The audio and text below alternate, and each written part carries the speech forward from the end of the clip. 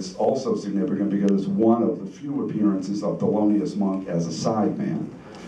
Monk thought so much of Clark that he showed up as an accompanist. Usually when you hear Monk play, he's playing with his band, playing his tunes. And here, he's actually accompanying Clark.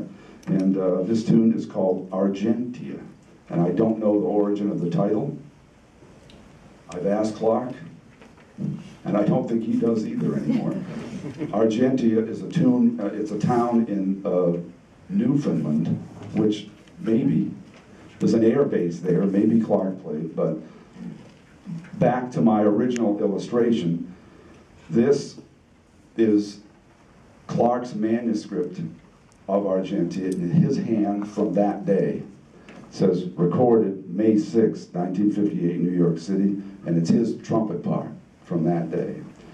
So, as I said, it doesn't get any more immediate than that. As a matter of fact, I just only realized today that it's a trumpet part. It's in my key, so probably hasn't been read since that day. I'll read that now.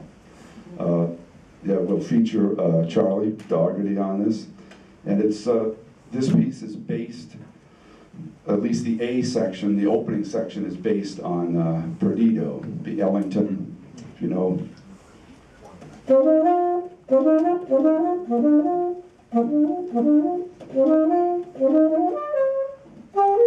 That. Yeah, so it's sort of a melody based on that, but it's just one of those joyous, bouncing Clark Terry heads. And it's funny that Clark, for some reason, didn't play this very much. I was just talking to Marcus McLaurin, who's our bass instructor, who's played with Clark for 30 years, and he says he can't remember ever playing this tune.